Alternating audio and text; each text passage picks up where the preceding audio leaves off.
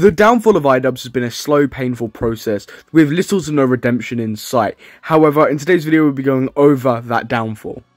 iDubbbz at the time was best known for his content cop style videos alongside his unboxings. However, he was primarily known for his content cop style videos where he would critique and break down a content creator, and being quite controversial why he did so.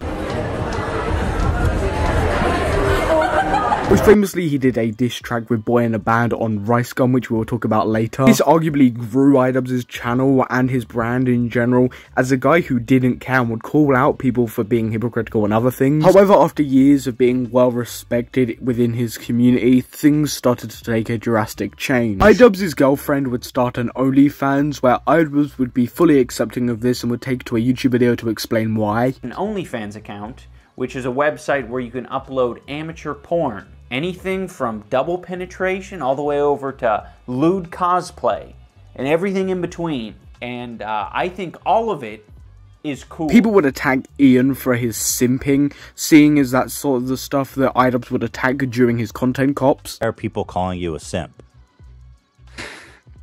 I mean,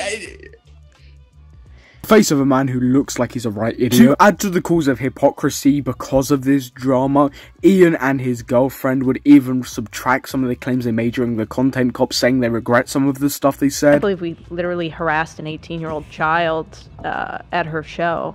It's like kind of... That's a, I guess when you put it that way. It's horrendous. Yeah. It's horrendous. It's probably like my most embarrassing, like it is. Yeah, I mean, it was like, I can recognize why it was entertaining. I could also recognize why it was completely out of line. I mean, it was fine when they were getting millions of views, but now you're being called out yourself, they're not fine. However, iDubbbz's glimmer of hope came in the form of YouTube boxing, where he would pull off one of the best YouTube boxing events, Creator Clash. Stick to the philosophy of, we want surprises, we want, you know, new fighters, we want it to be a little bit of a mystery. Some of the card, if not half the card, needs to be people that we haven't seen before. Because we can't just have the same people return every year. People thoroughly enjoyed Creator Clash and people thought iDubbbz was bad. However, this perception wouldn't last very long. I did not like the interactions that I had with fans. There were quite a few human beings that I interacted with that just sucked because I attracted a lot of people who sucked. Some people were very much like antisocial, weird, basement dwellers. You know, the one time a month that they come out of their cave and they run into me, their favorite YouTuber. What would they say? What would they do? Things that I am certainly not going to repeat. I'm talking bad words. Words that we only say by describing the first letter? Yeah, exactly. Man, what a powerful way of putting it. Whilst being interviewed by Anthony Padilla, iDubbbz would come out and say that he disliked a large portion of his fans and the interactions he had with them due to how they would react around him. To make things worse, instead of Ian responding to this, his girlfriend would respond, which brought up the simp rumors again. If things couldn't already get worse for Ian, around the exact same time his Rice Gum content cop was taken down, losing 50 million plus views from the iDubbbz channel. And if you thought it was all over, you couldn't be more wrong. iDubbbz's girlfriend Anissa's mum basically started having a beef with a content creator called Froggy Fresh, who was fighting under Creator Clash 2. What don't I see? Anissa's mom is saying, hoping that somebody replaces that imp.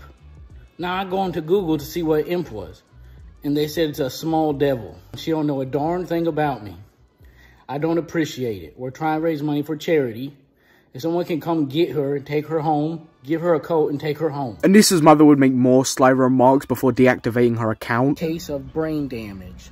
Better have that looked at, along with your obviously shrunken balls. Because of this, Creator Clash would make a statement saying they were removing Froggy from the event. There has been a change in the lineup and Froggy Fresh will no longer be fine against Chris Raygun. We will announce his replacement in the coming days. With just 3 weeks left, the countdown to Creator 2 has begun. There was a lot of negative reactions, with Froggy reacting by saying comments off ? And then a lot of retweets, including a retweet of my tweet. Sam hired his people, those he brought into work with me, along with Carlos Rangel at the Square Circle Boxing Academy, have treated me with great kindness, respect, and have taught me so much along the way. I'm really disappointed by this. Kicking him for Twitter controversy after months of training is brutal. I don't think any jokes he made were intended to be mean-spirited or shit on anyone. Hopefully they reconsider this decision, said Moist Critical. In my personal opinion, I think this reaction is too much and could be the final nail in iDubbbz's coffin.